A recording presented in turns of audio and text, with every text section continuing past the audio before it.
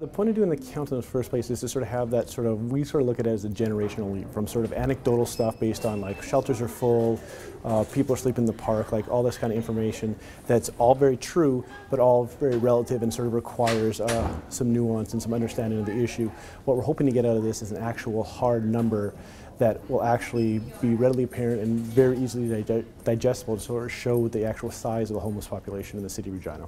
Every bit of data that we grab during this helps for different points in policy making. I've worked for 50 of my 60 years. Canada is screwed. We cannot afford the situation we're in now.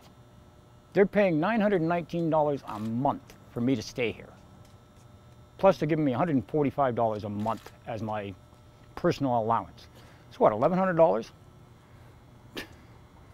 There's, let's see, I figure 150, 160 people in here usually. Do the math. Just this one building, and how many other people here, and we can't afford it. It was good. It was fairly slow out there. We were expecting to see a few more people out and about, but it was great, and the turnout was awesome. And having such a diverse group of people going through the neighborhood was great. We learned from each other and had chats about homelessness and where everybody works and volunteers, and it was really good, a great experience altogether. It was all in all positive when you're out there, and it's the first time we've done something like this in Regina, so you're not really sure what to expect, but it was good. It was a good experience, and I think everyone learned a little something tonight. The numbers are what they're going to be.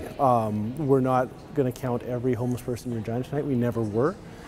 So the fact that we have every shelter on board in delivering the survey, the fact that we have 100+ volunteers out taking time out midweek between 10 and midnight to deliver a survey on what is not the nicest night in the world is a huge measure of success. This has been an awesome engagement thing, and it's sort of really a great first step in sort of acquiring that baseline data.